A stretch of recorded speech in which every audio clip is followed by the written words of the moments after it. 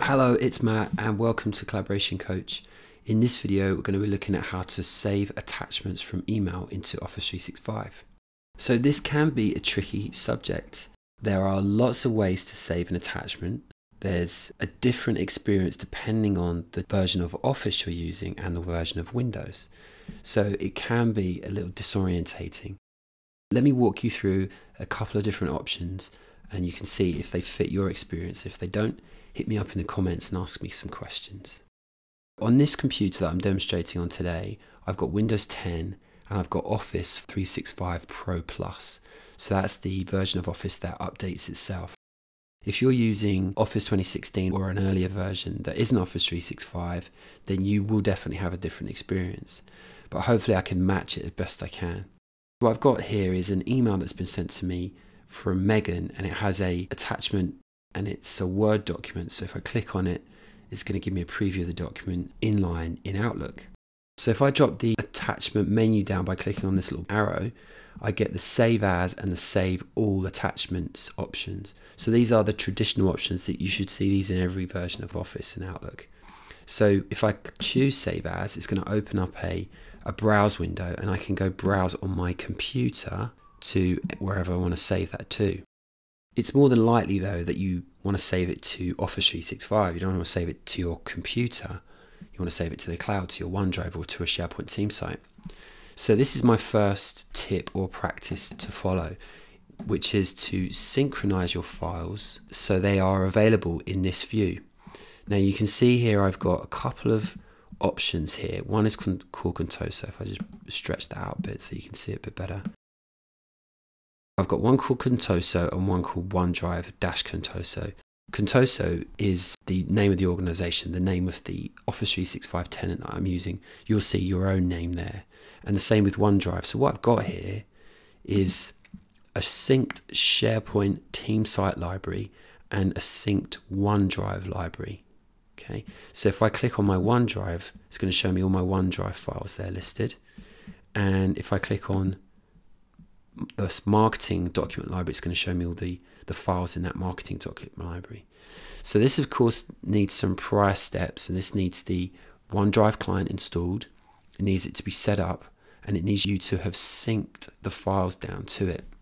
So I won't go over the OneDrive setup, but I will show you how to sync a library down to your computer. I've switched to the browser now, away from Outlook, and I'm looking at my OneDrive. On anyone's OneDrive, you'll always see this sync button here. And syncing OneDrive means you're taking a copy from the cloud and you're putting it on your computer.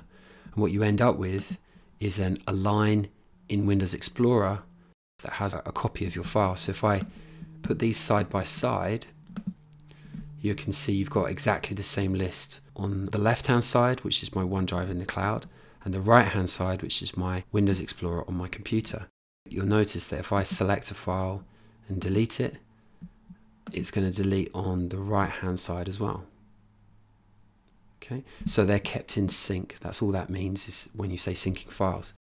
One of the benefits for saving attachments is when I'm in Outlook and I can go to my planning document and save as. So I'm saving as my attachment. Now the two entries for my OneDrive and my team site appear here. So it means I can save it to Windows or to File Explorer, Windows Explorer, just like I'm used to. So that's one of the big benefits here. And as I save these files, so if I choose my OneDrive and then choose Save to save my planning document, now that's saved. Now if I switch back to Explorer, you'll see I've got my planning document there. Now if I open up the browser, you'll see I have a planning document over here too. It's at the top here, there you go. Because I've saved it over here, it's automatically synced over here. So that's one way of managing your attachments. Another way to save attachment is to obviously open them up. You'd see that you've received an attachment, you double click it, and it opens up the app. So it's opened up Word and now it's showing me the document. So if you wanted to take a copy of this document, because it's read-only at the moment, because it's just an attachment, you'd usually go to File, Save As, and now you'd have your Save As options listed here.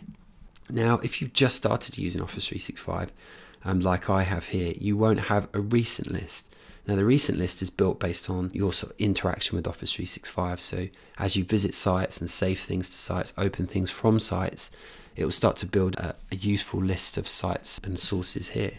But if you haven't got that, then you've got these options, which are your OneDrive. So if you click on that, you'll see your OneDrive list, and you can rename the file and save it here. Or you've also got your sites list. These two options are here based on whatever you have logged into Office as. I come up to the right hand side here, the top link, you'll see here it's got my name. And if I drop that down, you see who I'm logged in to Office as, which is this Matt account here. Because I'm logged into that account, it's given me the option to save to OneDrive for that account and to the sites for that account. So OneDrive is relatively straightforward. You can save the files to OneDrive, you know where it's going to be. Where I see a lot of my customers getting confused is on the sites section, because Microsoft haven't done an amazing job of making that intuitive. So when you click on sites, you're going to see a frequent list and you're going to see a following list. The frequent list is obviously built based on the work you've been doing, so opening and saving and visiting sites.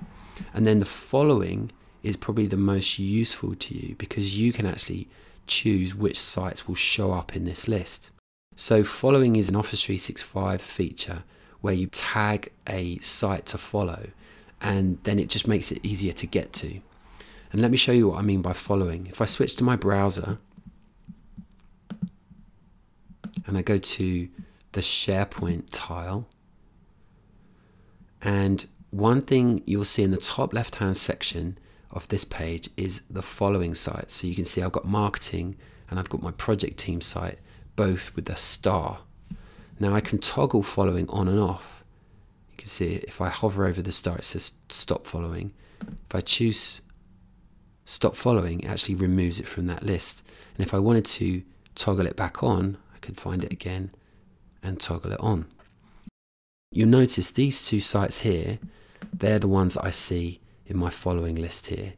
So if you ever want to make sure that a site appears in this list, all you need to do is follow it. You can do that in a couple of ways. The first way, as I just showed you, or if you're in the site itself, so if I click onto marketing, on the top right hand corner of every site, you'll see the following link here, and you can just toggle following on and off from there as well. So because my following sites are listed here, I can just click on them to choose them to save to, and then I can choose my file name and save the document. I can also go to the more options link here, and I can get a sort of more traditional Windows view. Now notice up in the top corner here, I've got the address of the marketing site, and then in the middle pane here, I've got the document libraries in the marketing site. So I can get more specific and move around. If I want to choose that documents library, for example, I can choose that. I can rename the file, and then I can hit save. The next option down you have here in the list is this PC. So this PC is going to give you almost like the save as option we have from Outlook, where you've got your traditional targets that are actually on your computer, like downloads and documents. But what you can do here is choose more options again. And now you can browse all across your computer, which also gives you the opportunity to choose the synced location. So OneDrive, for example, and in this case, marketing documents. It's a document library I've synced. So that's another way of saving as in the Office app to your cloud sources. So they're your synced sources that are on your computer. When you save a file down to them, they'll save it back up to either the SharePoint team site or your OneDrive. The next option you have is add a place, and this is actually to add another Office 365 tenant. Most of the time you won't be using this because this will actually ask you to log in. So if I chose OneDrive, for example, it's going to ask me to log into the new OneDrive location.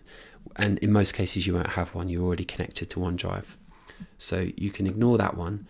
The last one is to browse, and this just brings up a traditional browse window. So if you've got your files synchronized, you can choose them, or you can save it to a location on your computer.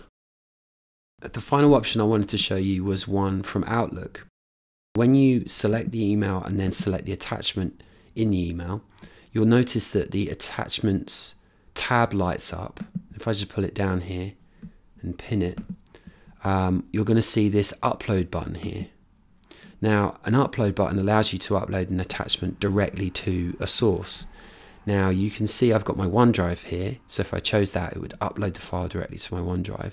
And I can also do a more here, which will show me the groups that I'm a member of.